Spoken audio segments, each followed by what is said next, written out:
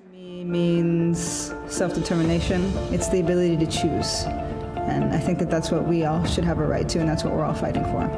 Public debate is vital in a democratic society because if the public doesn't take part, then the politicians take over and decide everything for themselves.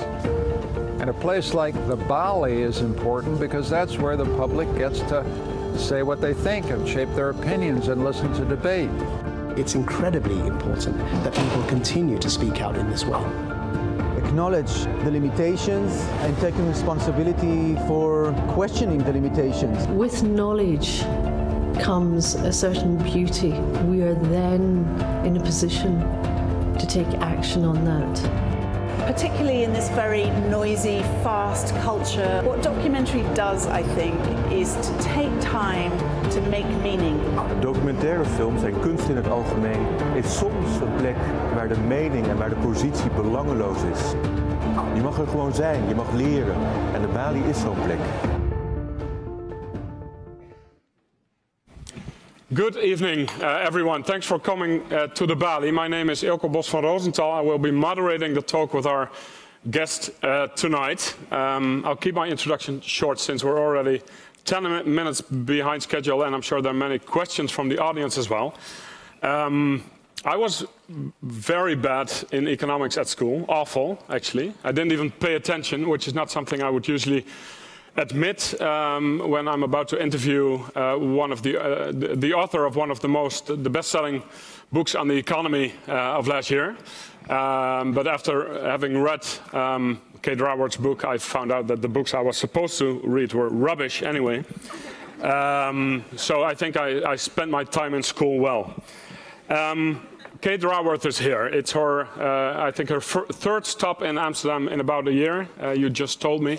Her book has been selling very well over here, and yesterday she was in The Hague to talk to members of parliament about her book, The Doughnut Economy, about the theory behind it, about what's wrong with traditional economic theory, and also about what companies and individuals and consumers and perhaps the media and politicians, multinationals, what everybody can and should do in order to create a future, a cleaner future, and a future that is more transparent.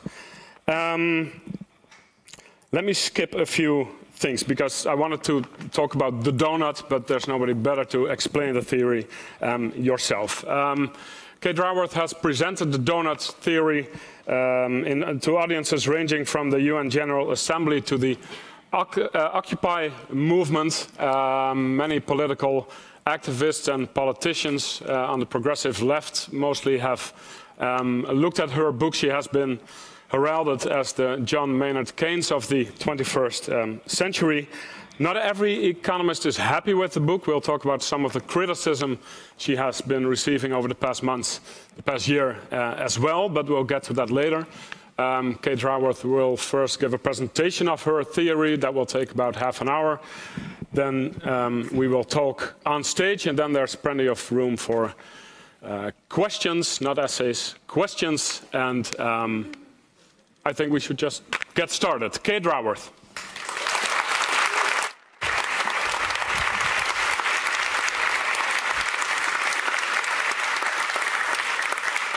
Thank you so much. I'm so delighted to be here. I have to say it's a little overwhelming. This is an incredibly wonderfully packed room.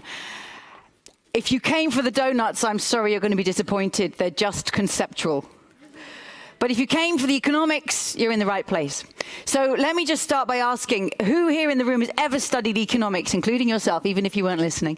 Who ever studied economics, in any form, school, university? Oh, wow, fantastic, lots of people. And who never studied economics and can't believe you've come to a talk with the word economics in the title? Lots of people too, brilliant. Perfect. Let's make this work for everybody. So the first step to thinking like a 21st century economist is very easy. You take your piece of paper and you touch the corners and you fold it in two. There we are. And now you have my entire book in your hands. This is the summary of my book. As you can see, I'm a visual thinker and I wanted to make it accessible to everybody. Can I just tell the folks upstairs I can no longer see? Oh, there's the clock. I can see the clock. Good. I can see the clock. Right. Now, I know you think I'm going to talk about donuts, and I know as well as you do that donuts aren't good for us. So I decided to start somewhere else today. I'm going to be a good schoolgirl and start by talking about apples. Now, the innocent little apple. The apple has a bigger role to play in the history of economics than any of us could ever possibly imagine. Here's how the story goes. Back in 1666, they say, young Isaac Newton was sitting in his mother's garden under an apple tree. And he wondered, as he looked at the apple, why apples never fall up or sideways. Why do they always fall down? And in that moment, he had an insight, gravity. And he began to write, where we go? Ooh, I've got no control. That's going to go on. Come on. I've got no control. I'm out of control.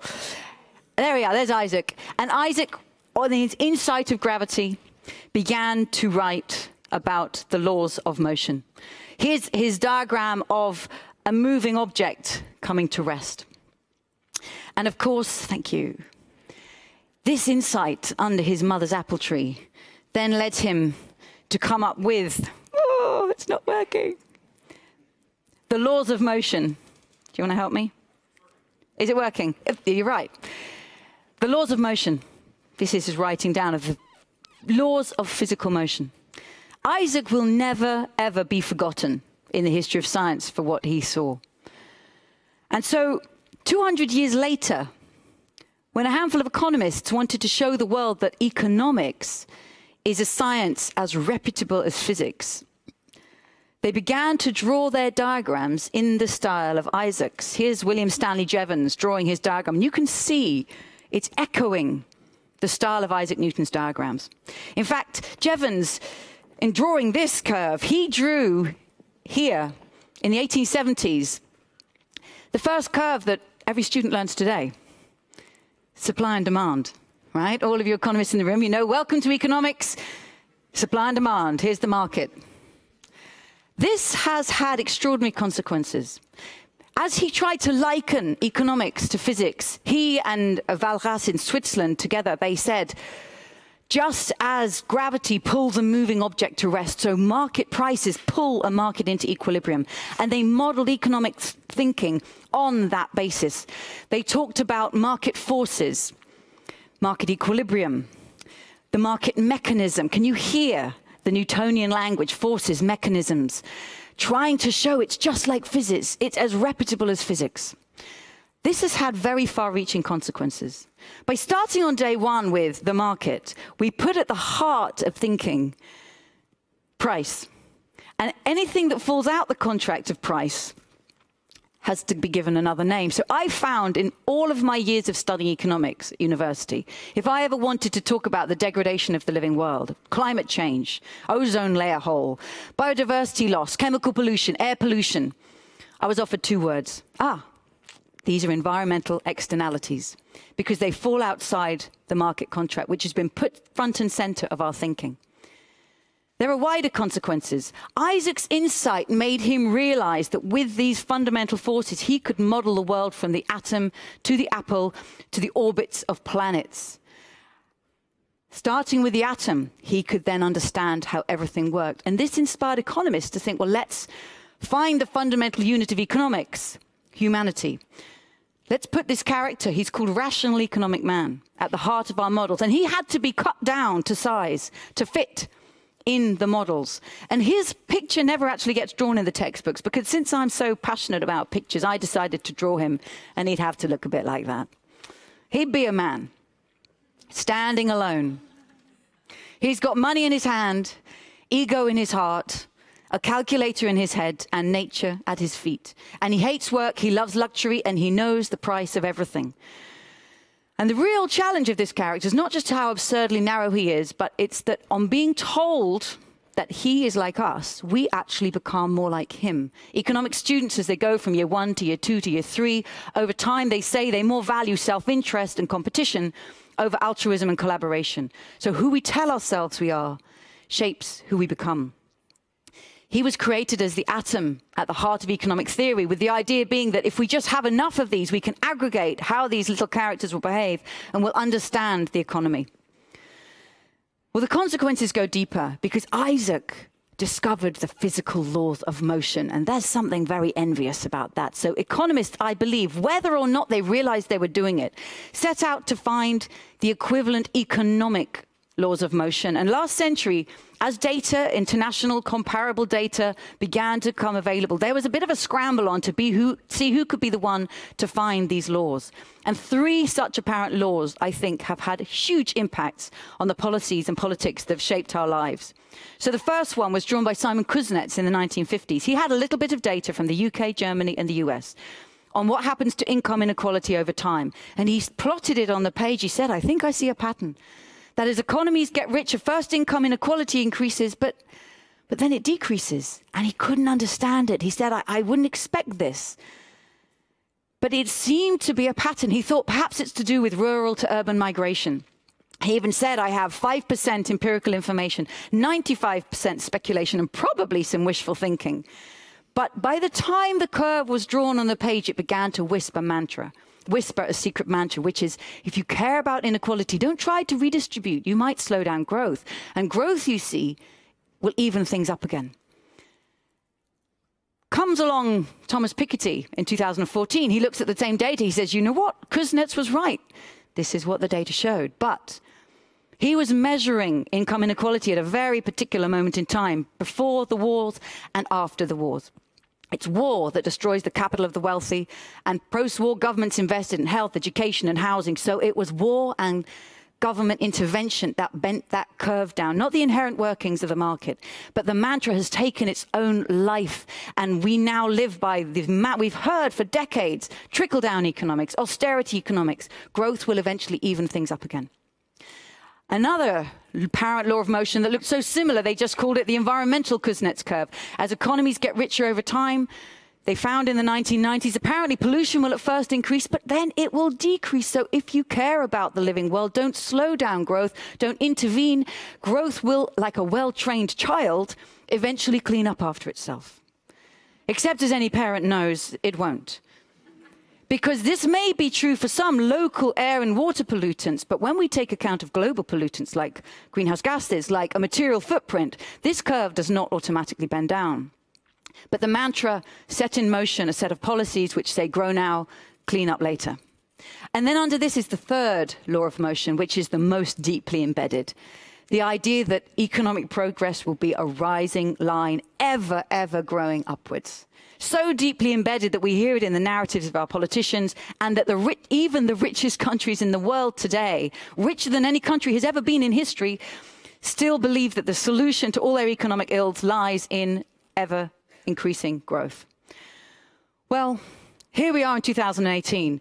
Today, 82 billionaires in the world own the same amount of wealth as the poorest half of the world's population. So inequality does not seem to be going away. Growth is not evening things up again. The richest countries in the world, the OECD countries, have wider gaps in inequality than they've had in the last 30 years.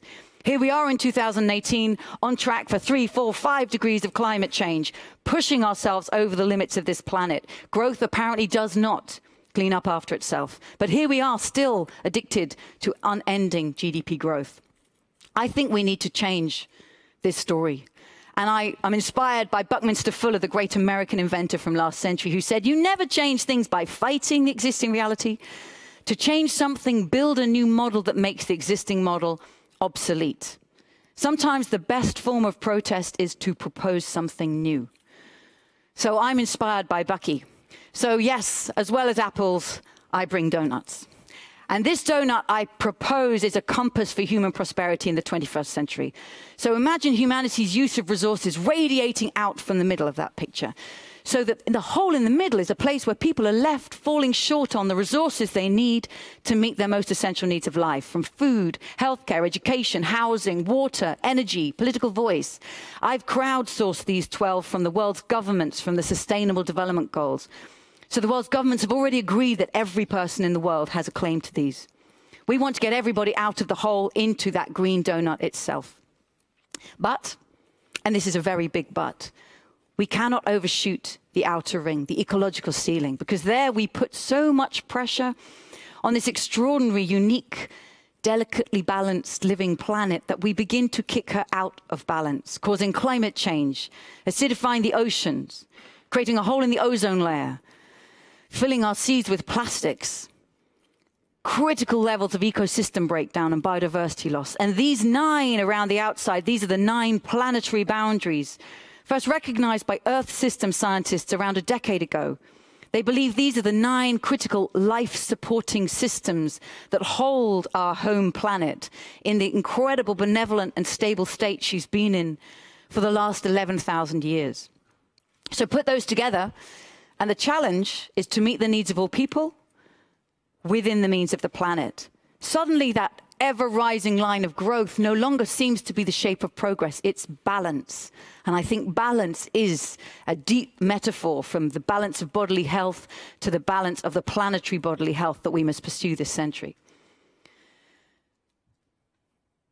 Let me bring this down to a slightly more local scale. Researchers at the University of Leeds took the donut concept and scaled it down for 150 countries. And I just picked 2 that happen to have 17 million population size, the Netherlands and Zambia. And the way they've drawn it is if you fill the center of the circle in blue, then you're meeting the needs of all the people. So on a global scale, on a low global social threshold, the Netherlands is doing pretty well compared to the rest of the world. I know there's problems at home, but compared to the rest of the world, it looks good. But, like all other high-income countries, you folks are overshooting those planetary boundaries. Nitrogen and phosphorus, that's fertilizer use. Carbon emissions, material footprint, ecological footprint, way overshooting the boundaries. How to come back within? Whereas Zambia has completely the opposite challenge. Not overshooting hardly any of those planetary boundaries, but its citizens are falling far short on their most basic needs.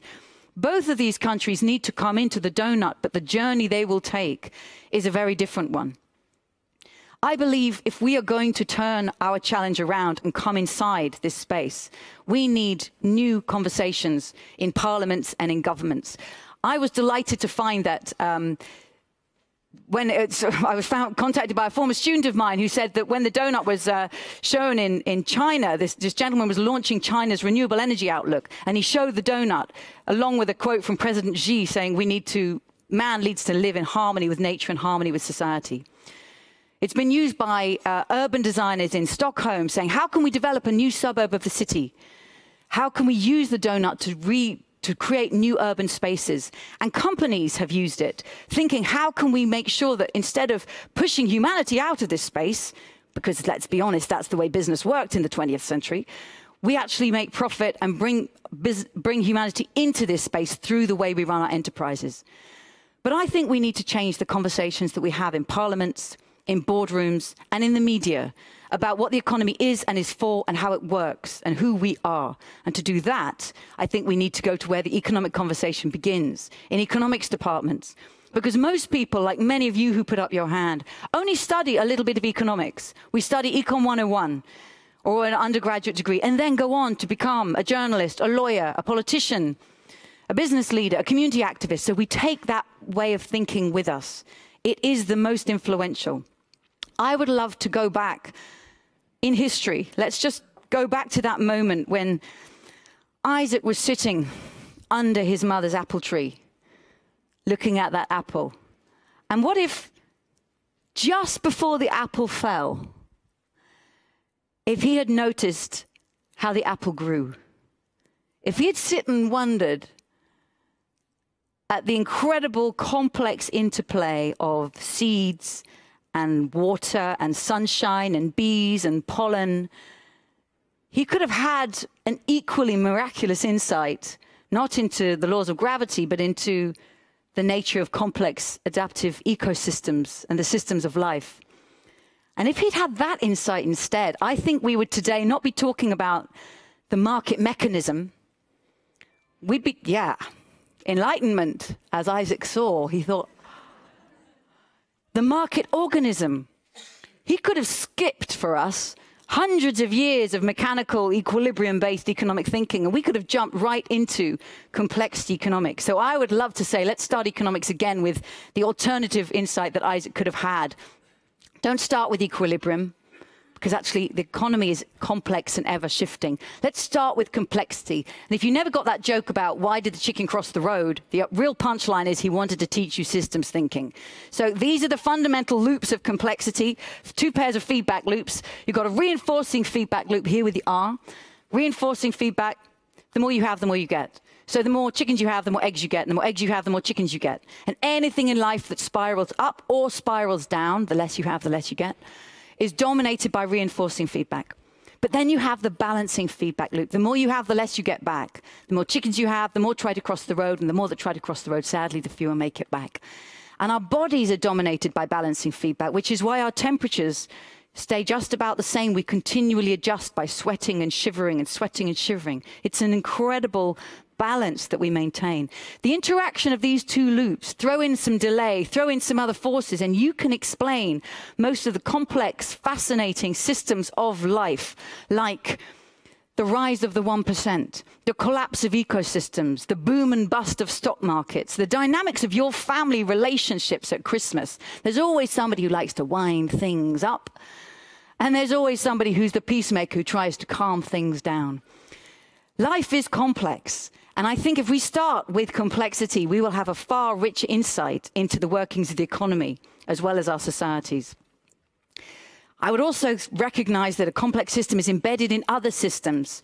One of the greatest insights I learned from an Earth system scientist was he said, any system you want to understand, you've always got to look at least 1 level up and understand how that system's working. So the economy, I draw it here, embedded in society, its social, cultural, political institutions, embedded in the living world, drawing in material matter, spewing out waste and pollution, bathed in this river of solar energy. So on day 1 in economics, we can ask, how big can the material and energy through flow of the economy be before it begins to actually tip our Mother Earth out of balance? But also look inside the economy. There's not just the market and the state that should step in when the market fails. There's the household where we all begin every day. Cooking, washing, cleaning, sweeping, raising the children, do it all again tomorrow. But also there's the commons. And I have to say, I don't feel the commons anywhere else in the world more strongly than I feel it when I'm in this city. Community associations, civic groups, commons, people coming together and co-creating things they value, whether it's a garden on the corner of their neighborhood block or Wikipedia or Linux on the World Wide Web. The commons is resurgent this century because of the digital commons.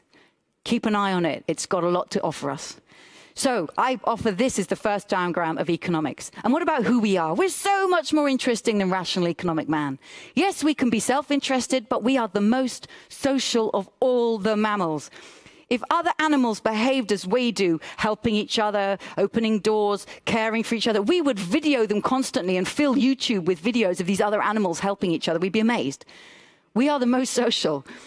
We're socially reciprocating, cooperating, collaborating. We punish each other when we don't collaborate back because that's the social norm.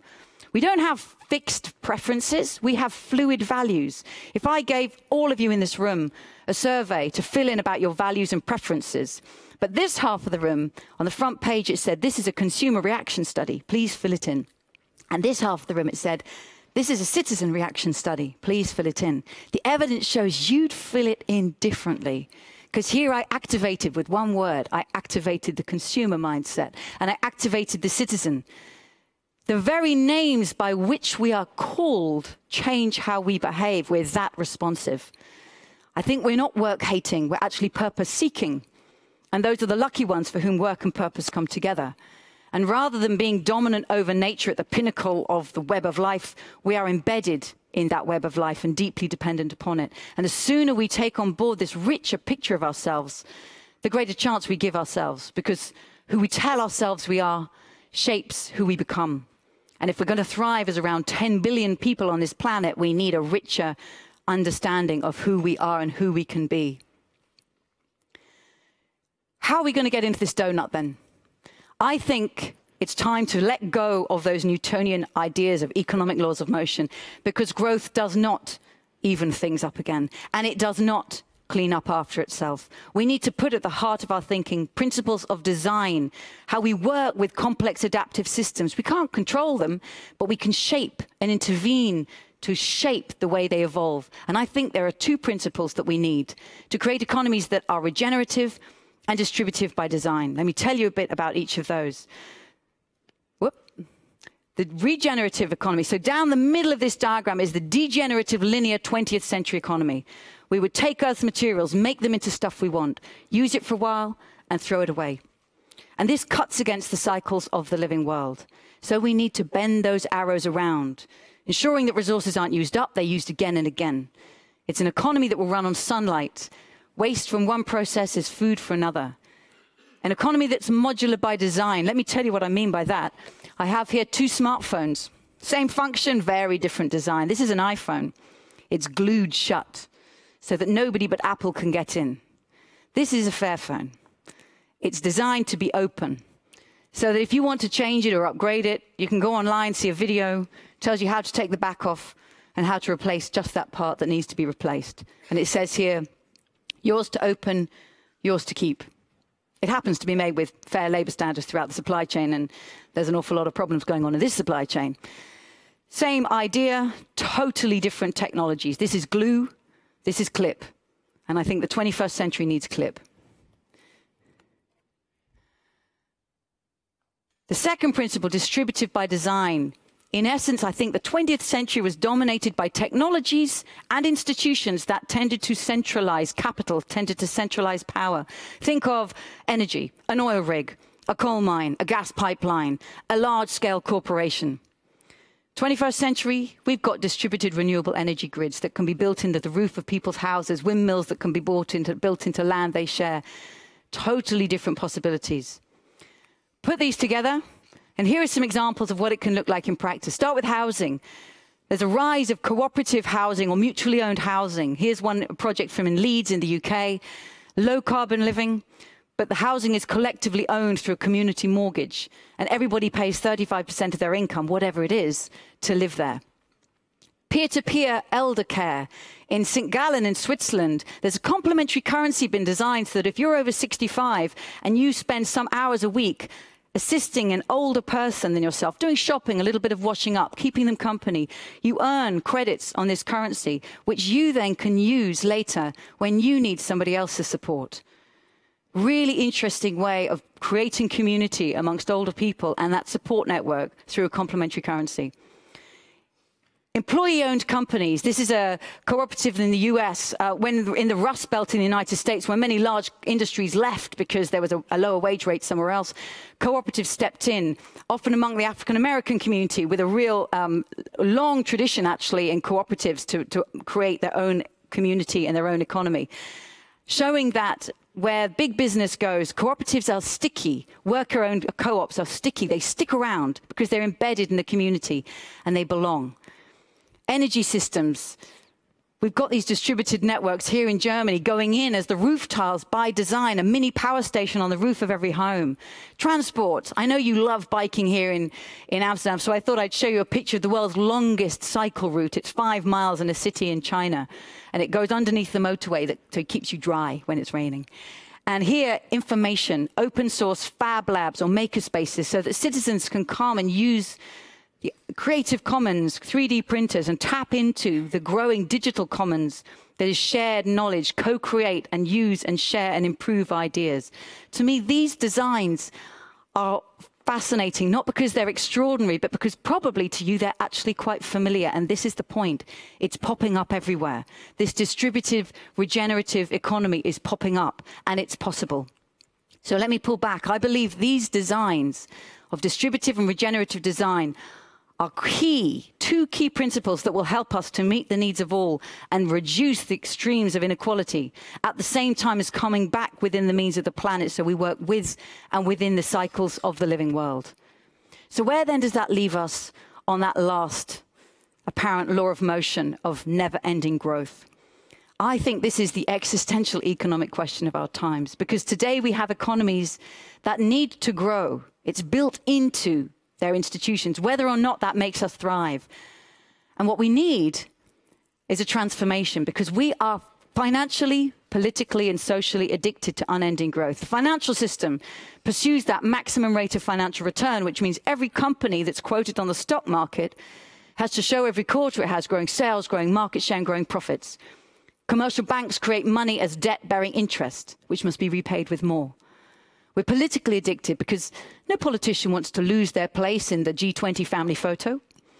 But if their economy stops growing while the rest keep growing, well, they'll be booted out by Nigeria or Malaysia or Vietnam. So this is an international collective action problem to keep your set place in geopolitical power. And we're socially addicted to growth. A fascinating story, the nephew of Sigmund Freud, a man called Edward Bernays, realized that his uncle's psychotherapy could be turned into very lucrative retail therapy if we could be convinced to believe that we improve ourselves, transform ourselves, every time we buy something more. And I don't think any of these addictions are insurmountable, but they're all written into the social or political or financial fabric of the economies we've inherited. How do we turn that around? Because I think, go back to the apple tree. Nothing in nature grows forever. This is nature's growth curve. Things grow and it's a wonderful, healthy phase of life. But then they grow up and they mature, and it's only by maturing that they can then thrive for a very long time.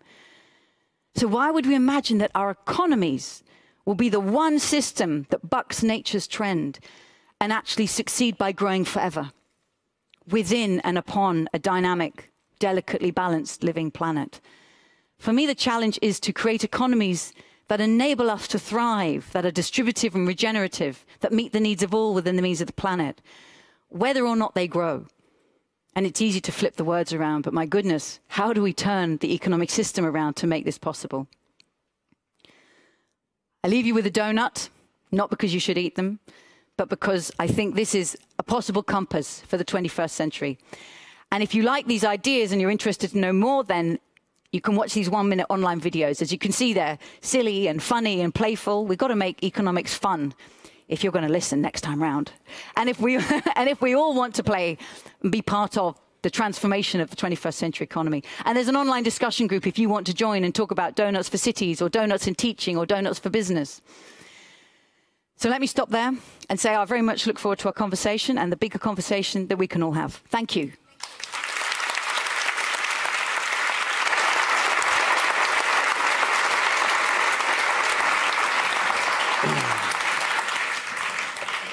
Thank you very much. That was great. Just to briefly go back to my my school days, but in general, you taught at the University of Oxford, which is obviously a good school. Is there any hope from in your sense, from the way economics is taught in the universities these days? I mean, it cannot be all rubbish. I never used that word, by the way. I know, that's my word. That's your word.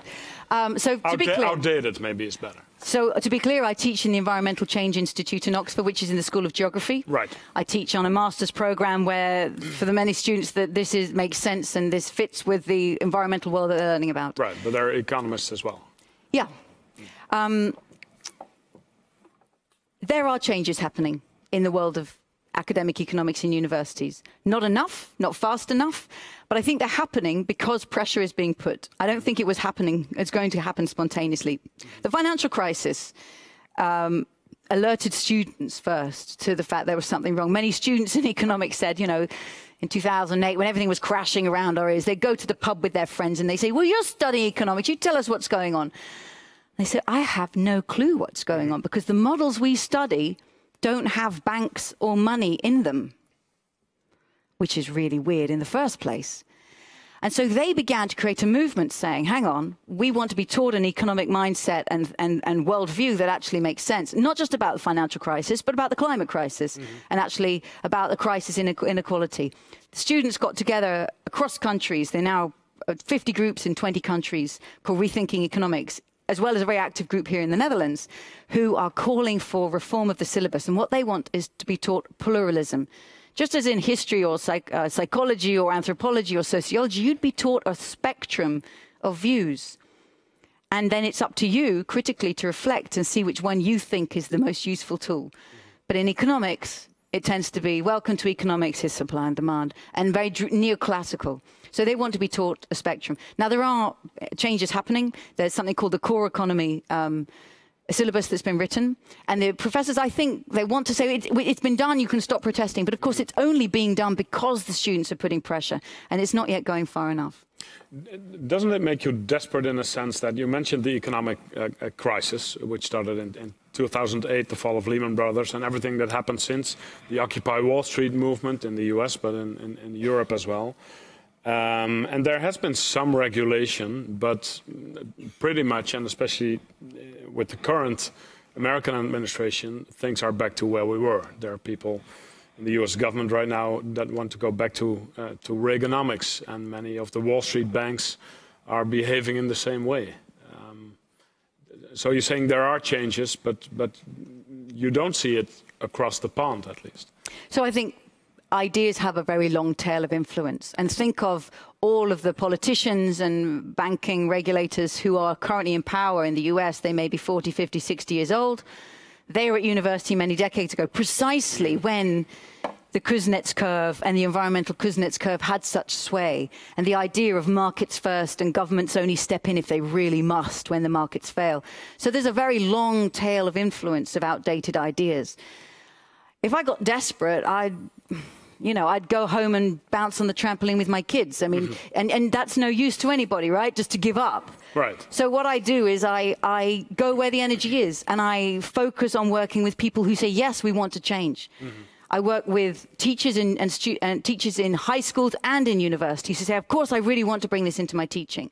So I make the videos. I try and create tools that they can use. I work with businesses who say, this is really useful. We want to think about how we can create a business that helps bring humanity into space. I work with urban designers like the one in Stockholm who say we want to build cities, because actually economics means household management. And we don't only manage our households through the Federal Reserve and through political institutions. We manage them in the way we design cities, in the way we run businesses, and in the way we set up communities. So in order to not lose hope and not lose heart, I focus on working there and making these ideas as useful as possible with people who are actually making the 21st century economy on the ground. Have you given up on politicians? No, not at all. I was in The Hague yesterday. Yeah, you were invited by the Animals Party, Marianne Thieme, I think. Yes. What did you talk about with the parliamentarians? I presented many of these ideas. I didn't tell them about Isaac and his apple, but I talked about very similar ideas. I showed them all the same diagrams. And then because there's a formality in Parliament, they asked me questions, I responded, they asked questions. So you can't have that same discussion. Right. What's important to me is that these ideas don't seem to belong to a particular political party. So actually how my engagement with Dutch politics began was a politician, a member of Parliament from the Animals Party, late last year, I think, gave a copy of my book to the Minister Sigrid Kaag for International Development, gave it to her in Parliament. I was in Davos. Sigrid Kaag was in Davos. She contacted me. She's from D66. She contacted me and said, let's meet. So I'm sitting there having a really good conversation with her. She was really interested in listening. And then when I was here in January, it turned out that I was on a stage with Jan-Peter Balkenende of the Christian Democrat. Somebody in the audience said, I think this book should be given to every politician in our country. And he said, I agree. And some months later, to my amazement on Twitter, in May, they bought around 300 copies of the book. And Jan-Peter Balkenende stood in the entrance of Parliament and gave a copy of my book. Really? Yes. Maybe that was therapeutical for him as well. Maybe. You know, but he had a bad conscience. So I've heard things. But to me, this is really important, that this is Party for the Animals, D66, Christian Democrats. This does not belong to one end of the spectrum. Right. Different political parties might have different ideas of the policies, but let's all move forward and realize that this is a starting point that we should... But are politicians needed? I mean, of course they are, but the way you talk about this in the book and also just now, you talk a lot about the grassroots and what we can do and what consumers can do and what companies can do. Yeah. But this all happens. I mean, social change often starts with grassroots, but you often need a political frame for that. Yes. So what needs to be that political frame? And apart from all the activities you see in Sweden and all the experiments and all the things that make you happy, what do you see happen in politics in the UK or elsewhere? Don't ask me to talk about politics in the UK right now. Well, we locked the door. There's no escape. we won't mention Brexit. But I mean, again, the political frame in order for change to come. So, do politicians just need to not be in the way, or do they need to be proactive? Oh, no, I think absolutely. So, you know, where does change happen? Where does it start? Is it top down, bottom up? So I'm not a political expert, and I'm learning this as I'm going and trying to figure out what is the most strategic way of working. But my sense, from all the years I worked at Oxfam and at the UN, and my sense is change starts here in the conviction of an individual who says, I'm going to make a Fairphone. I'm going to set up Tony's Chocolonely. I'm going to set up Moya Coffee. You know, the individuals who just start doing something differently because they damn well want to make it happen. They don't know how they're going to turn a profit. They start something different, whether it's in business or community organizing or in the way they design a city. So I think conviction begins with individuals. It then comes to communities. It starts to pop up everywhere. It starts to be a normal alternative practice. And there's enough of a constituency that politicians can then go and stand there and be part of it. So I don't think politicians lead with a vision. They join it when they see there's enough of a constituency. But where have you seen that actually happening? Politicians joining the movement and where it led to actual change in policy? I see it at Green Party. I see it, so in the Labour Party in the UK, I've now been talking to them, saying how can we bring in these ideas of bringing the environment closer to social justice. I can't point to you to a particular policy that I can say has changed since I've had conversations with politicians, but there's all sorts of policies that are completely consistent with this. For example, Sweden brought in on the 1st of January this year its climate change law. We will be net carbon zero by 2045, and every government between now and then has to show that its policies are consistent with that rate of carbon reduction. It doesn't cost money to introduce that regulation, but it sends a message throughout society that if you're in fossil fuels, you're going to get out because this is going to be written out of the way we run our country. So that's one measure, a regulation. A feed-in tariff on renewable energy. I mean, you know, fossil fuels have had an implicit subsidy for decades, probably centuries, to counter that with investments in renewable energy that actually make that take off and enable it to happen at the level of the citizens. So Germany's feed-in tariff means that now Germany, more than any other country, has community-owned or citizen-owned renewable energy power, around 40%. I think what I'd really like to see is politicians realizing that taxes shouldn't be on companies who hire people. You know, hiring people is a good thing. Why do we tax it? Is it to be punished? And where robots or computers, machinery gets subsidized, some sort of kind of capital deduction, it should be the other way around. Companies should be charged for using resources rather than hiring people. So shift from taxing labor to taxing resource use. And this would begin to change the logic of what companies do. They currently seek to maximize labor productivity. They would totally shift to maximizing resource productivity, and that would help to build a circular economy.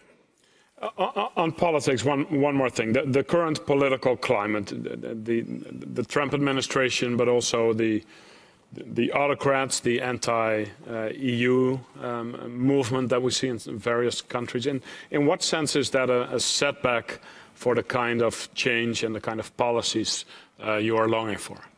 Well, it's a setback at the level that you want to see these regulations start to become normal and the obvious direction that any progressive country wants to go.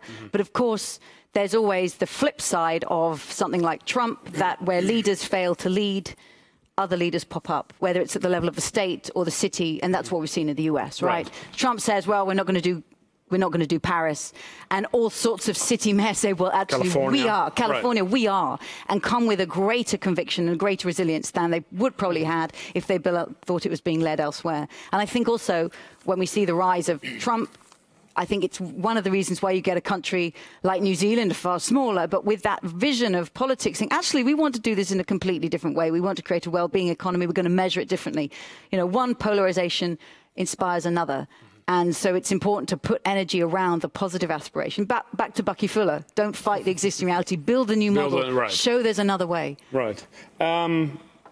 You mentioned local and state governments that can actually make the difference, and you talked briefly about Amsterdam. Obviously, cities are often at the forefront of many issues, from immigration to climate change and all that stuff. Books have been written about how mayors should actually rule the world and maybe form a parliament. Is that your belief as well, that basically local and state governments are perhaps even more important than national governments? Can they make the most practical decisions to build a better future? I think the transitions we need to make towards this regenerative design, distributive design, has never been done before. And we've got technologies that never existed before, whether it's the distributed renewable energy networks, whether it's blockchain. So no one knows how to do it. And maybe that gets in the way of national governments coming up with a clear policy direction, because if you commit to one big thing and then it doesn't work, you're stuck and you're criticized and you're out. And I think actually the local, much closer politics between the people and the local municipalities can experiment with community-based experiments that we can learn. And again, coming back, an economy is complex and adaptive. It's evolving. Mm-hmm.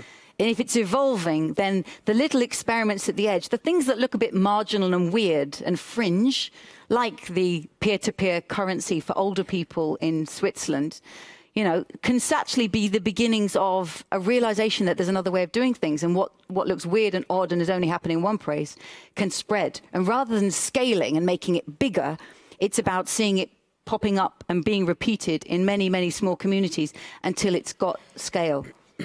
Let's get to some of the criticism of your book. One of the central points, or I guess the central point of the book, is that economists have hold on for too long to the holy grail of economic growth, GDP growth, etc.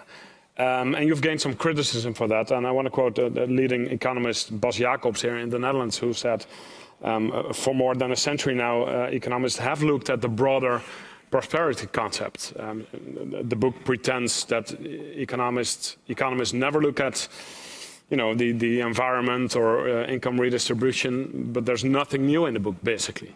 He says it's you know, it's all been done before, and the way she talks about economists is not just generalizing, but flat wrong. So, and actually I was very amused when I came in January. He'd just written you know, my best books of 2017, and he in a newspaper, and he said, oh, here are the 3 best books from 2017. He added on at the end, and do not read Doughnut Economics for all these reasons. He called it the intellectually the poorest and the most annoying book of 2017. Well, I really love to respectfully disagree with people, so I have never yet met him. No. I absolutely love to. Right. And listen and sincerely say, what's wrong? What are you finding so problematic here? Well, he finds it problematic that you seem to say that, you know, I'm the first person writing a book about how economists never paid attention, only looked at economic growth and never looked at income redistribution, social stuff, the environment, and it's just not wrong. Okay, just so not right. I never in any speech or book said, I'm the first person saying this. In fact, what I love is a quote from André Gide. He said, everything that needs to be said has already been said, but since nobody was listening, it has to be said again. Right. Okay. And that's exactly what I feel my book is. Right.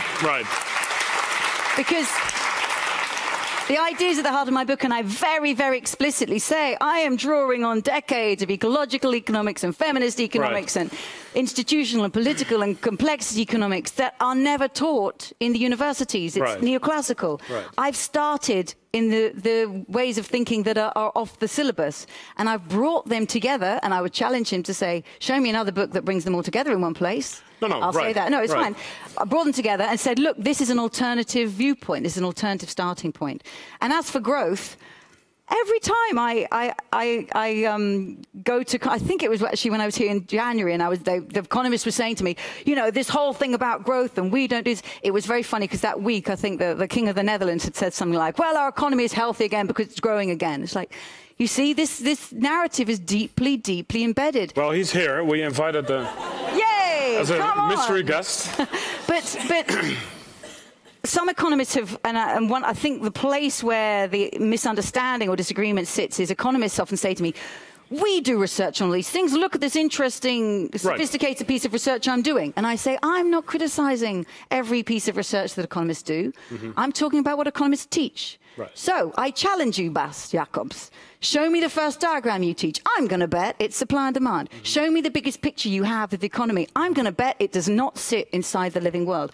Tell me how you talk about the living world. I'm going to bet you call it an externality. And in the 21st century, if we go around talking about the planet on which our lives depend as an externality, I do not see that this is going to serve us well to protect our planetary home. I guess what he would say, and then we'll stop there. No, we can keep on going. Yeah, no, I understand. Yeah.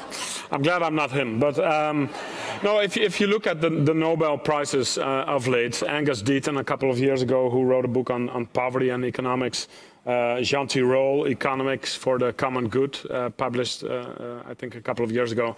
Most of the Nobel Prizes for economics go to books that specifically look at fairness, redistribution, and that kind of stuff. And you would go back to teaching. That's not what they teach. Sure. And most of them, I think, is a bit of an exaggeration. You've picked out the really nice ones that go to those things. Right. Many of them go to people but who come these are two of the books of the past, two of the Nobel Prizes of the past 4 years. I mean, so I was in Davos in January, and there was a dinner with the Nobel Prizes of Economics. And there were 4 of the most recent Nobel Prize, Angus Deaton, and Joseph Stiglitz. It wasn't Jean Tirole, it was a couple of others. And they each gave about 10 minutes talk on the state of the world economy. And we sat and had dinner and listened to them. And I listened. And all of them spoke, they said language like, well, of course, the economy's health is picking up again. It's this line. Growth is bad. Not one of them mentioned climate change in their comments. And I happened to be there, and the female economist who was moderating the evening, I think she felt it was kind of a little male-heavy in the conversation. She just said to me, do you want to say something? So it's one of those moments you think, oh, God, I have to say yes. OK, I'll say something. So I stood up and I just said, look, respectfully listening to you, I very much noticed that everybody spoke as if the economy's health can be measured by GDP, and nobody mentioned climate change. And they did look a bit shamefaced, I have to say. But I talked to them afterwards, and what I was struck at in Davos, I went to sessions where there were senators from the US who were saying, like, one of the senators from California or from Washington State saying, I want my state to be the first state to introduce a carbon tax. This level of ambition, I want to make transformation. I heard corporate leaders saying, we're going to create a net zero carbon supply chain in our business. Whether they follow up on it is another thing, but the ambition is there. I spoke to 2 of these prize-winning economists afterwards, and I said, I really think the syllabus of economics needs to be transformed. And they both went like this, that will take a very long time. And I just thought, where's the ambition? Where's the ambition? Today's students are the policymakers of the 21st century. How can we think it's decent to keep teaching them ideas drawn up hundreds of years ago? Because if Adam Smith was alive, or John Maynard Keynes was alive, or Simon Kuznets was alive, and we showed them the state of the world, I swear they'd be the first to roll up their sleeves. So somebody who's graduating from high school now and wants to go to learn economics in September, what would you advise him or her to do? I would say, first of all, go to the Rethinking Economics website. Acquaint yourselves with your fellow students who are trying to transform this discipline. Because it's a great irony that students turn up at university, dedicate years of their life and probably a lot of money to studying a subject that they then realize, I need to help rewrite the syllabus of the very subject I've turned up to study. Right, but they really want to go to the university, to the building and to classes. Join Rethinking and go on the Rethinking site and ask other students, where are you getting a critical pluralist education? Where in the Netherlands, wherever I am in Europe. Listen to your fellow students, they'll tell you. And where in the UK, are there some good examples, some schools, some universities that do teach economics in a better way? There are ones that are in a better way. So I was at, I now have to say a Dutch word. That's fine. Radboud University. Radboud University. Radboud University this Nijmegen. afternoon. They were very, Nijmegen, yeah. They were very pleased to say that, can you say? No. Nijmegen. Nijmegen. They were very pleased to say that the students rated the syllabuses in all 4 universities to see how much of it was neoclassical and how much of it was other disciplines. And 75% of what's taught in the syllabus in the Netherlands is neoclassical, and then there's a little bit of other stuff underneath. And Nijmegen came up best. So They were best, but doesn't mean they're good enough. It means they were doing better than the others. Right. There are very few universities that I say are offering this fully pluralist perspective yet. What about the multinationals? We haven't talked about that yet. Are they the slowest learners, you would say? Multinational companies? Yes, sorry. I would have to absolutely pick them off individually because I think there's just an enormous spectrum there. What are the best practices? Which, I mean, the big oil companies, Royal Dutch Shell, that kind of... Best practice is to say, bye-bye fossil fuels, I am going to become an energy company, and you were my past and you are not my future. That, to me, would be a best practice energy company. But do you see that happening? That's why I'm just trying to get examples, whether it's companies or politicians or universities, that people can actually look at and learn from. Okay, so but you said to me the big corporations, and that's why I'm feeling stuck. I understand. Because I think corporations, what they do and can be in the world is really determined by the way they're designed internally. 5 principles. What is your purpose? Right? If you want to understand any company, ask, what is your purpose? Do you have a narrow financial purpose, or do you actually have a purpose far bigger than yourself? How are you governed? What are the metrics by which you judge your own success and you hold your own staff to account? How are you networked with your suppliers, your customers, your competitors, and alliances? Going deeper now, how are you owned? Are you owned by your employees, by a family, by private investors, or are you owned by the stock market? Because how you're owned determines the finance that underpins you, and whether it values social environmental return as well as a financial return, or whether it just wants the highest, shortest term financial return. And I'll give you a company, Unilever. Paul Pullman, I see him really trying to transform the purpose of Unilever. It has a sustainable living plan. Unilever, yeah. Yeah, Unilever, shall I say? No, it was fine, just in case somebody missed it. Governance. They've got 69 metrics on cutting carbon out of the chain, water use, all sorts of progressive social environmental metrics, networking with progressive companies, working with NGOs. So all moving to a sort of generative future where it's transformative, but still owned by the stock market, and therefore still owned by finance that says, I want the highest, fastest rate of return, which is why around this time last year, in February last year, Unilever was almost taken over in a hostile takeover bid by Kraft and 3G. Unilever is trying to become a generative 21st century company. The stock market pulls it back in an extractive mindset. So most corporations that are owned by the shareholders, I think, are caught because they're pulled back by last century's finance. So actually, when I want to find a really progressive company, or if I do find a really progressive company, I ask them, how are you owned? And you know what? It's never a coincidence. They're not owned by the stock market. They're owned by a family firm or private investors or people who put in social capital or patient capital to underpin those values. I'll give you one example. Houdini, a Swedish sportswear company that makes ski clothes and all sorts of sports clothes. Their purpose is to maximize people's ability to enjoy the living world and minimize their impact upon it. They create all their clothing from circular economy, from organic fibers that can be decomposed, or from recycled nylon, recycled polyester. And they've actually recently published, last month, the first assessment by a company of their impact on planetary boundaries on the outside of the donut. They looked at all the different fibers they use on labor rights, on animal welfare, and tried to see their impact in terms of the donut itself. So to me, that's an example of a company that's absolutely driven by purpose. Now, Houdini's clothing is expensive. Of course it is. In the same way as it's expensive to put a solar panel on the roof of your house in 1975. Because what they're doing is extraordinary. And that's why we come back. We need government regulation. We need shifts and norms in standards of industry so that every textile company is making all of our clothing in a recycled, reused way. And then the cost curve will come down in the future. What we didn't discuss is the developing countries. And in what sense is... I mean, the economy you want is something that we here in the UK or in the Netherlands can talk about. India is quite a different story. They still are in the process of lifting millions of people from poverty, and maybe, you know, a greener economy is not top of mind for the policymakers in India. I think that's true, because I think the environmental Kuznets curve has a very long tail, and the story lives on. Grow now, clean up later. Except India has the most polluted air and the soil in the world. It's hit by climate change, and there are states in India where there's just not enough water to continue agriculture. So but they first want to. This is all true, but they first want to feed their people. Yeah, but you can't feed your people if there's no rain. No. But do people have? But people have the you know, if you don't have enough food, you often have a short term. You know, you don't look at the long term.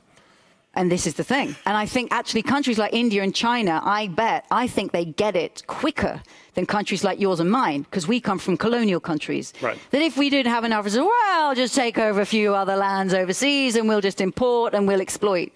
They can't do that. Your country has done that more than. Oh, do you want to?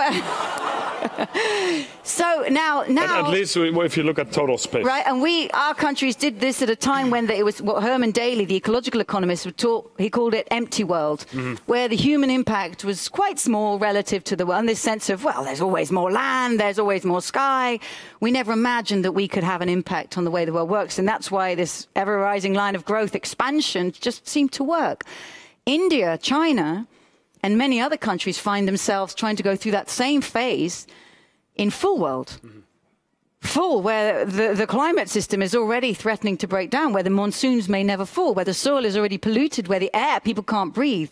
So they actually, I think, they feel both sides of the donut, absolutely. And it's no surprise to me that China is the country that's come out and says what we want to create for a long vision, for a long future. It's easier when you've got a dictatorship, of course.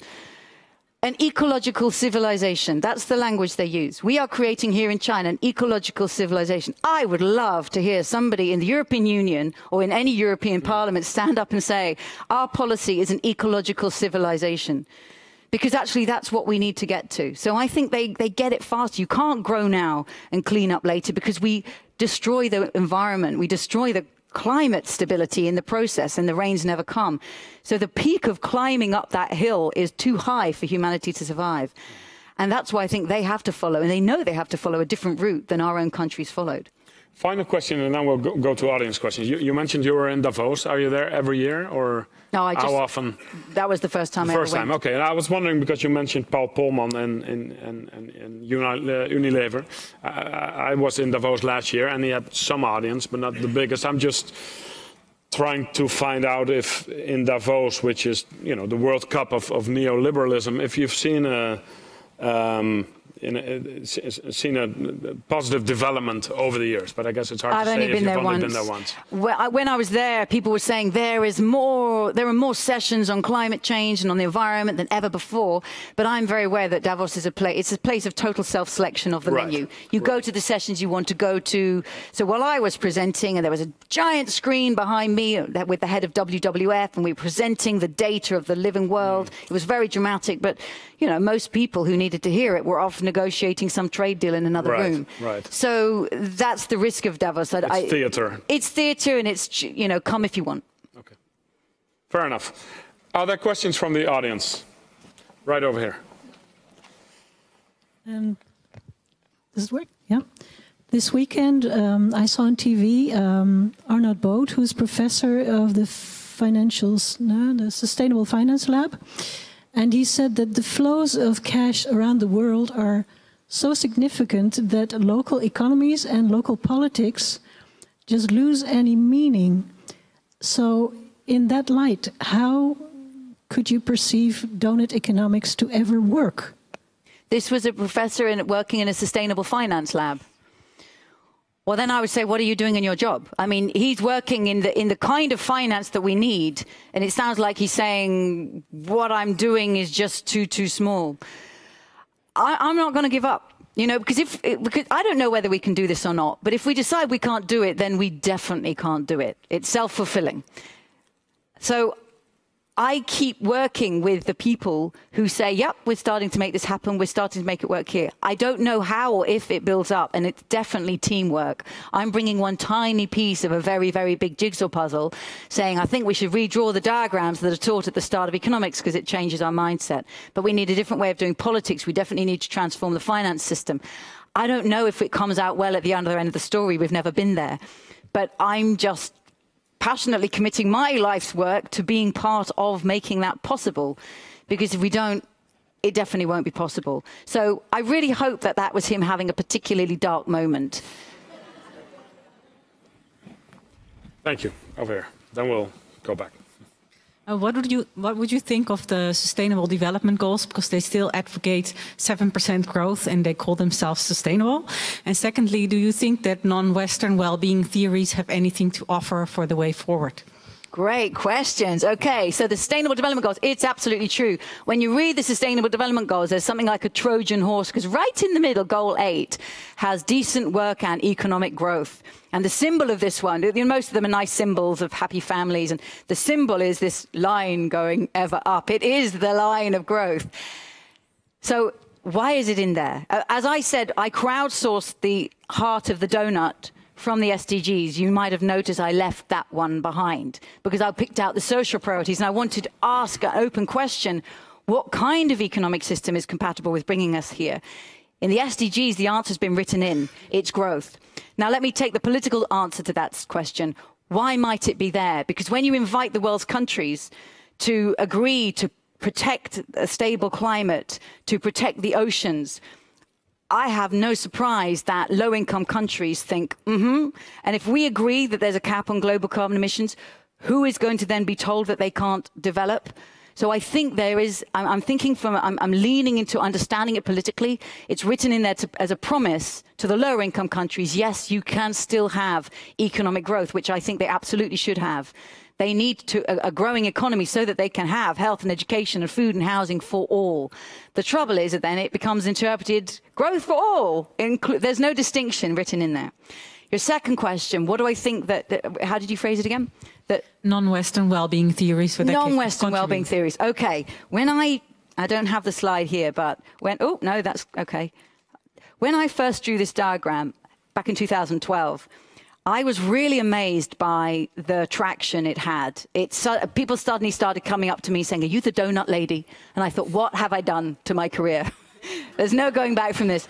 But I was fascinated because if you took all the words in that picture and just wrote them in a list, nobody would blink. We've heard those words before. So what is it about the picture that changes that?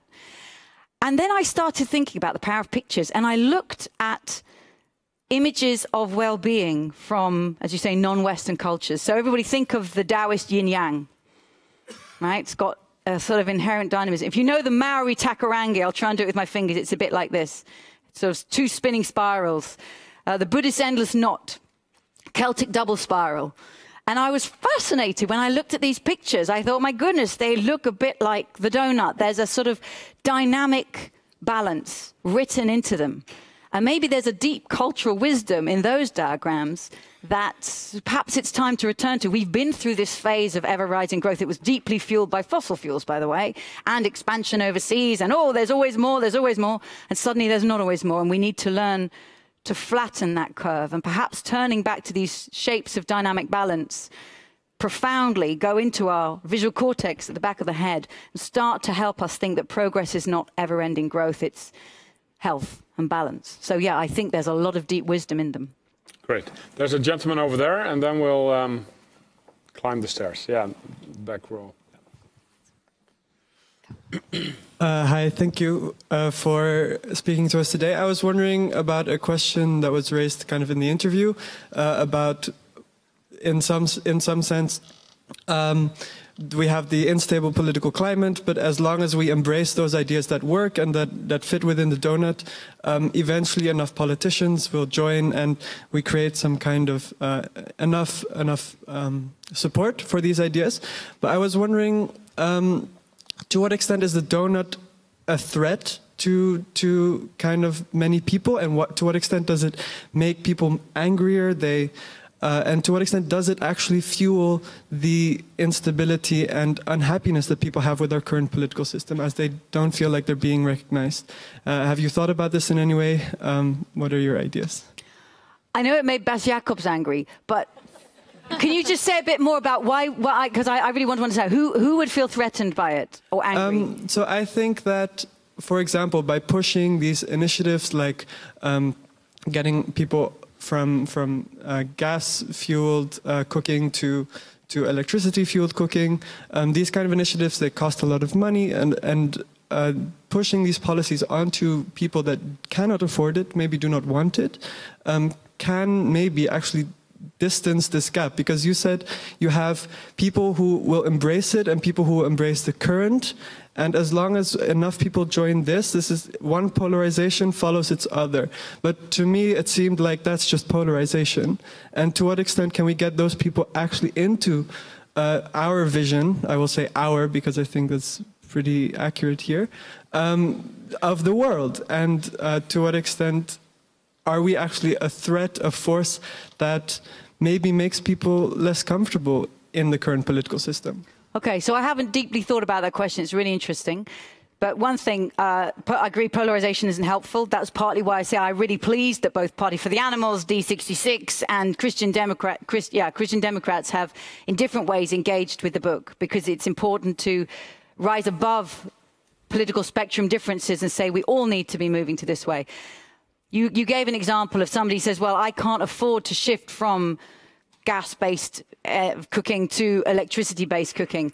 Transition is hard, and transition can have costs.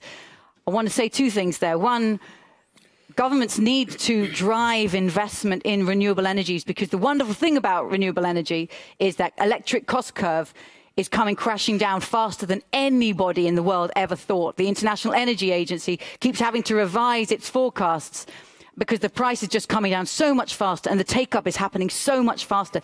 You know, on wind adoption, decades ahead of where people said it would be.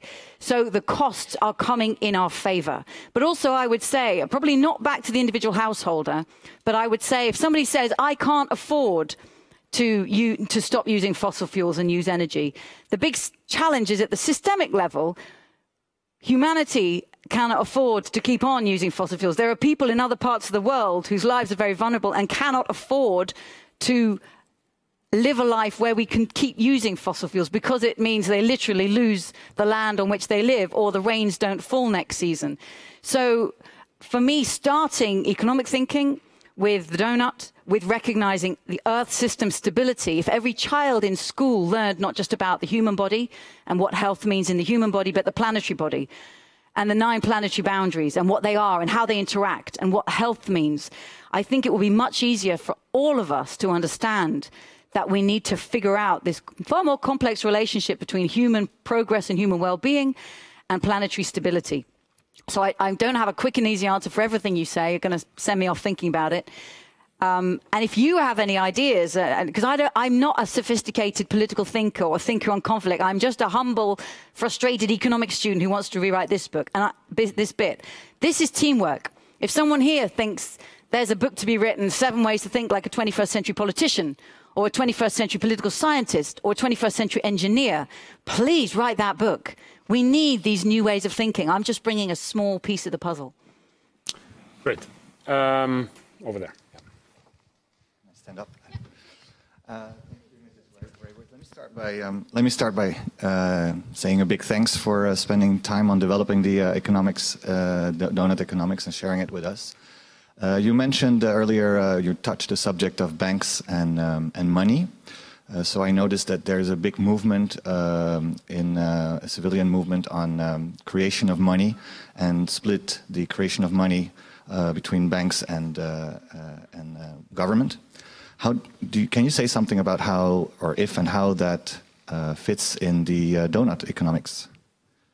Yeah. Yeah. Okay. So the way I try and think about money is to remember that money is designed, and there's nothing inherent or natural or unchangeable about the financial and monetary system we currently have. And I learned a lot from the currency thinker Bernard Lietaer, Belgian, who works a lot on complementary currencies. And he taught me to think like this. Always when I see any kind of currency, whether it's the money, the euro, or that currency that the older people were paying to each other to care for each other, these are all currencies.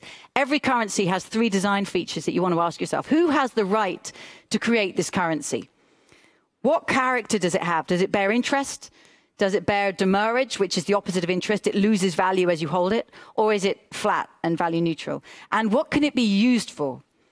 So it's creation, it's character, and its use. And those 3 characteristics of money determine our behavior, how the design of currency changes what we do and don't do. It determines our relationships, who we're actually connected to, and it affects distribution.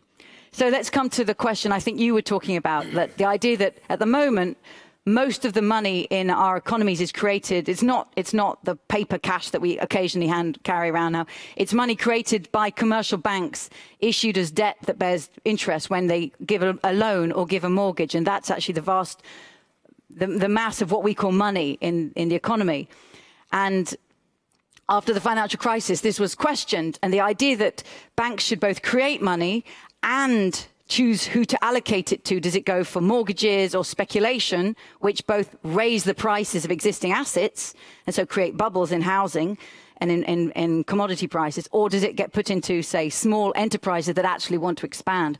So the question was, should we separate these two functions of who gets to create money and who gets to allocate money? And that's why some people say they want to have 100% reserve-based banking, which means that the central bank essentially would be the one who creates the money supply and then allocates it to the banks, who then choose who to lend it to. I don't have a strong particular view on this. I'm not enough of a currency expert, but what I always do with these things is realize that that design choice, and even just talking about it like this helps us realize it's a design choice and there's different ways of doing it. It has distributional consequences. When governments bailed out the banks, they were trying to actually stimulate banks to lend to small and medium enterprises to get economic activity going again, to create employment again.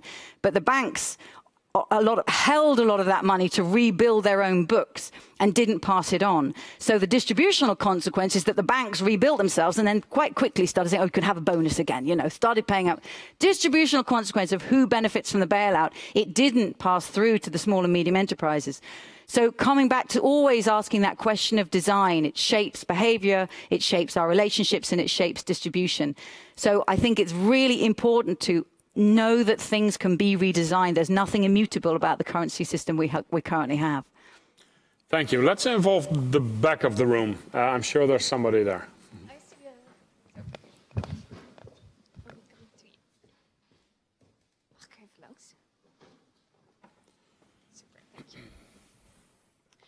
Thank you. I'm Paola. I'm from Ecuador, and I'm happy to hear and to read in your book that you mentioned buen vivir, because it's a concept from Andean culture. And I'm proud of being Ecuadorian because we have in our constitution the concept. However, it's so far I cannot catch some changes in politics, first of all, and then in practice. So I was wondering, what would you suggest us as economists to do in our country? Because even though we have this beautiful concept, which is really, really amazing, but we cannot actually put in practice because we are now, still we are dependent on oil in the ground, so we are challenging ourselves in that sense. So what could you suggest us to do? So I think one of the hardest things that happens to a country these days is to find oil in the ground. Because as Justin Trudeau said, who would ever leave such a resource in the ground once you find it? And it's almost like, distorting vision away from perhaps another path that was going to be full. Oh, there's oil in the ground, this changes everything. We're going to have to do this instead. So I think that's a real challenge. So I'm starting with the mindset in economics. So create Rethinking Economics Nicaragua, right? Oh, sorry, what is it? Ecuador. Create Rethink Economics Ecuador. Set up the first group. Join the international movement. Start talking to the economic students in universities and get them to start saying, we want to be taught a broader mindset, because then at least you're starting to help the next generation of students who are going to come through and be the policymakers. Tap into, there's so many fantastic community movements in Ecuador. Tap into those and help them start speaking this new language to build that constituency. I don't know how to fix politics. I really want someone to write this book, 7 Ways to Think Like a 21st Century Political Activist. Maybe you could write that book. I don't know how to fix all this stuff. I just believe that if we create a new language with new pictures, bring new words, so we name things differently, there is an alternative worldview available for those who want to be part of it.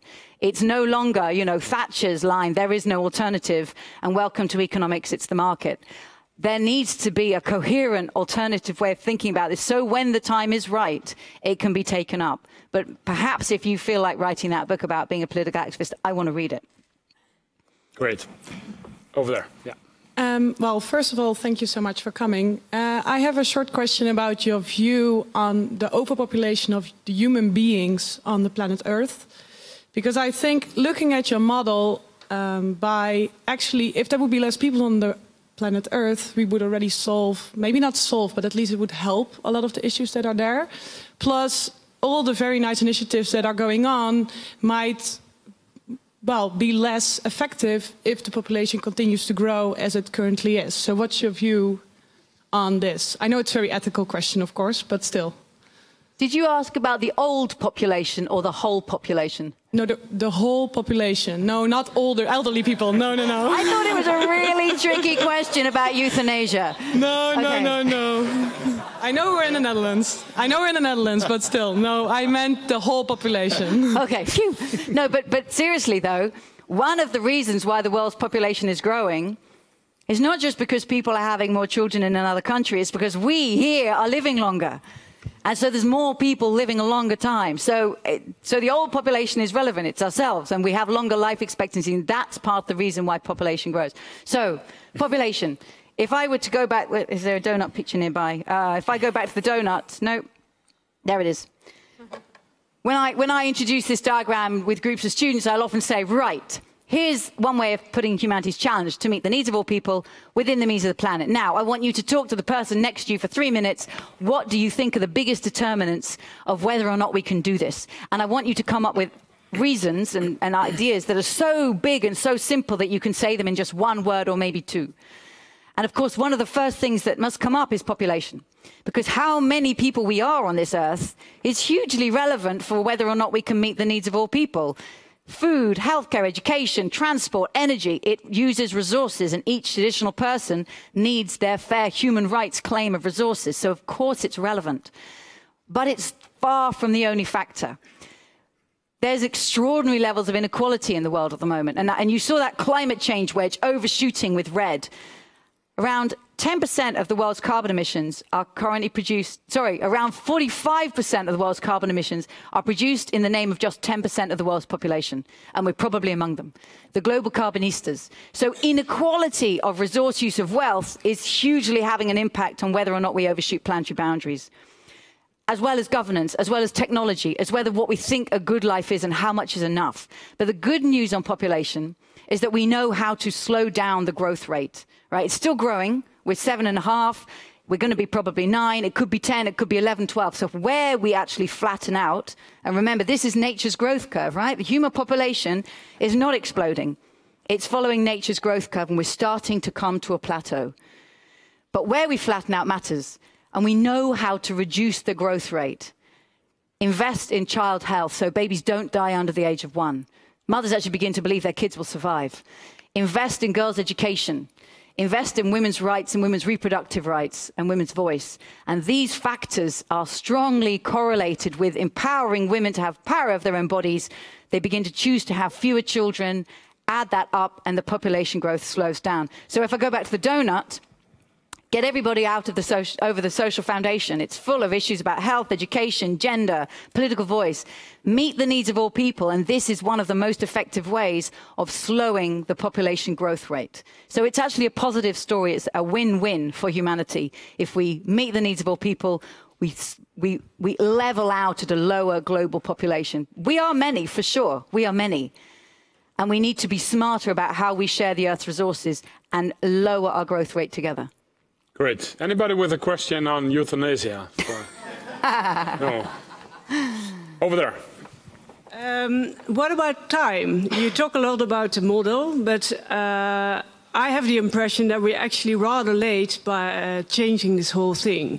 So what is your impression? Do we have enough time to actually, well, decrease the population, the pollution, etc., etc.? If you look at Earth now and at the world, it's a big mess. So I guess you'll find that a rather pessimistic way to look at things. So when I get students to play this game, come up with big factors that determine whether or not we can do it. You just named actually one of the really interesting ones. I remember the first time somebody said it. It depends on population, depends on inequality, technology, governance, aspiration, time. Because we can't just take all the time in the world we want to do this. The Earth system is being incredibly patient and tolerant with us. Her resilience is being tested to its limits. And we don't know where those resilient points break down and we go over tipping points. So we don't have all the time in the world we want to sort this one out. Another one we could add there is luck.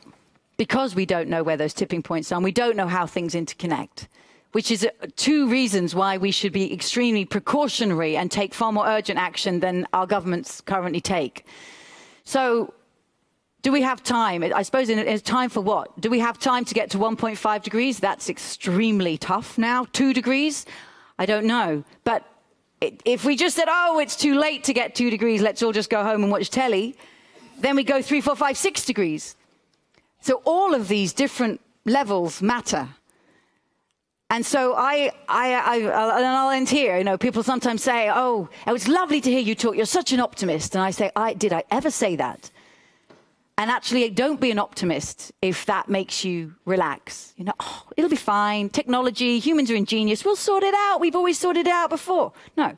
Don't be an optimist if it makes you relax. But then don't be a pessimist if that makes you give up. It's too late. I'm going home and watch telly. Because then it will be too late. That's not fair. No, that's not fair. But I think if you look at the world with all the technology, there are still people living in poverty, which makes your heart cry out. I work a lot in South Sudan and the Central African Republic, and I can't comprehend that with all this knowledge we have, especially in the Western world, we still didn't figure out how to help these people, how to change the system, and how to share. Because if you look at what's happening now in the United States, and also actually in Europe against migrants, how are we going to solve that? If we don't want to share, then what's the next step? I don't know. I'm just Thank you all for coming. But seriously, I can't sit here and pretend to know. I'm a global citizen as lost and frustrated as you. Like I say, I'm bringing one piece of the puzzle. And I'm coming from economics. And when you're trained in economics, you're taught almost nothing about politics and reality and the complexities.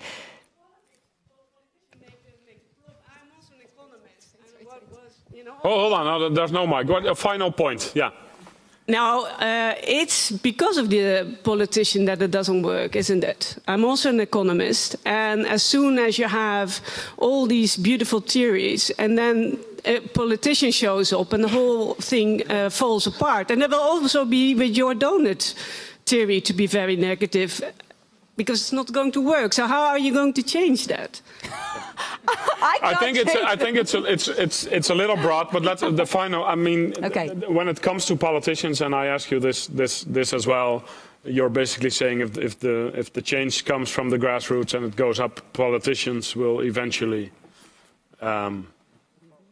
No, what I say is the change comes in the mindset that we're taught. And politicians, I think, get away with it because we've come from an era of neoliberal economic policies that are built on the mindset that's taught. Economics, it's all about the market. Liberalize everything. The government, we're told, is incompetent. The government should just hang around in the margins and only step in where the market fails. Look what happens, you get the financial crisis. Your country has a much larger role of the state, I think, than mine, but you know, the UK, the US absolutely lapped up this neoclassical mindset that justifies and permits a very strong set of neoliberal policies. You care about inequality? Don't try to redistribute. That's a socialist thing to do. Growth will even things up again. Except it doesn't. You care about the living planet? Don't intervene because you'll slow down technological development and technology will clean things up again, except it doesn't. So I passionately believe that the economic mindset that's been taught for decades has permitted these kinds of political stories to be told. So I want to create a new narrative that makes it far harder for politicians to get away with that, because we recognize that growth doesn't clean up after itself, doesn't even things up again. And we start to talk about economy in the living world and start to make climate change a part of every macroeconomic conversation, so that no politician or Nobel Prize winner can ever again say, well, the healthy economy is coming back because growth is back again. That's what I'm trying to change. I have no claim to transforming the political character of the world, I really would love you to be part of the team, because I never imagined that, you know, I'm just bringing one little piece of the puzzle. This is teamwork, and we all need to be part of that change. Okay, thank you. Let's give a final person a question in this area here. Let's do two, because we haven't been here yet. Now they're gonna fight. This lady here first. Well, let's do three. Hello, I have been working for the Dutch government for 20 years on sustainable development, the last 5 years on greening the financial sector. I think you will have here a sector that will be an ally. If you look well, the World Bank just published a new report, Changing the Wealth of Nations, not only the GDP, but also natural capital, social capital, countries that grow, but decline in natural capital. So there's new things within the financial sector moving. Catherine Collins, her work on the nature of investing might be interesting because it's the same way of thinking, but then from the financial work. So I think that here, aside from the politics, you might have an ally in your way of thinking and on economics and having the financial sector as a system that supports your work. Okay. Good. I'll have a look. That's good to hear. Over there, yeah. First of all, thank you so much. My environmental economics classes started every day with the cross on the board, and I hated it completely. So thank you. This is great. And then actually, I maybe have a bit of a simple question, which is for me very difficult, because everyone has their conservative uncle, I guess, that in the discussion at some point just say, oh yeah, but it's just a question of supply and demand. And then you're done. You can't discuss climate change. You can't discuss whether it's okay that he just bought a very expensive car that pollutes a lot. So I would love your advice on what do you say to this conservative uncle on a birthday party or something like that? You get out the book. Well, if you start with supply and demand, some people really do see the world through the lens of supply and demand. In fact, I was talking with one UK economist who we were having a sort of on-stage debate about our different views. And I said to him, what is the biggest picture of the economy that you use in your work? And he said, well, it's supply and demand. And I look at the whole world through that lens, and then I know if something's a problem by how large the gap is between the private costs and the social costs. And I just thought, wow, it apparently worked for him, but he was literally seeing everything through this lens. So with your uncle, well, let me send him a copy of my book, because I tell you, one of the nicest things that ever happened to me, a young woman, actually a bit like yourself, came up to me after a talk I'd given. She said, would you sign this book? She said, my father bought it. My father gave it to me. He bought it, he read it, and then he gave it to me, and he said, I think I finally understand what it is you're doing. So it was like family therapy. This father understood his daughter's work and her worldview through reading about a different way of imagining the economy. So yeah, I'll send a book to your uncle. That's great. I think there was a last question over here, if I'm not mistaken. The gentleman here? Yeah? Why not? Yeah. You seem shocked. I did it. You said it a couple of times. You're just an economist. No, I'm just one person, I said. All right. But I'd like to ask you a question about evolution. Because the way we think of evolution is based on competition and on selection and survival of the fittest. And I'd like to know if you think there's still room for this view in the donut, or should we transform our way we think of evolution? So what I read of evolution is actually that this idea of the survival of the fittest was misread, and that it's the survival of the most fit, the species that best fits through its behavior or through its attributes, that best fits the environment, it's the best fit for. And what behavioral scientists say when they're studying species is say that we're the most social of all animals, right? So we work in groups. And what happens is that individuals who are self-interested within a group tend to win within that group. And we all have people in our lives, in our families, who do that, right? They take the last cookie and they get themselves in the best place, right? There are members of the group who always have that little bit of self-interest. But between groups, it's the most cooperative groups that succeed. So there's this ongoing tension. There's the self-interest within the group, but it's the most cooperative groups that succeed over the non-cooperative groups. So That's a very different story of evolution. And the survival of the most fit is the group. This lady saying, why can't we learn to share? I think economic theory has told us rational economic man is competitive, and that's as part of where the damage has been done. We've been told that we win by competing, and actually when we understand ourselves, we win by collaborating as a group.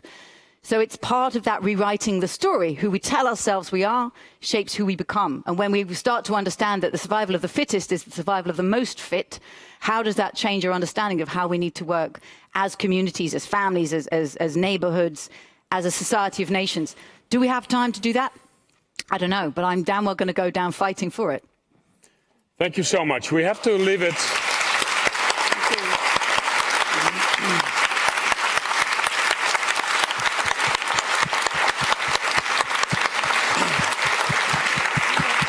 Thank you. Thank you. We have to leave it here. Before we started, Kate Raworth told me she's in a phase of Dutch envy. She likes it here so much that I'm sure she'll be back soon.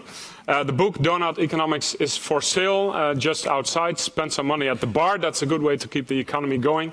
And thank you again so much for coming. Thanks. Thank you.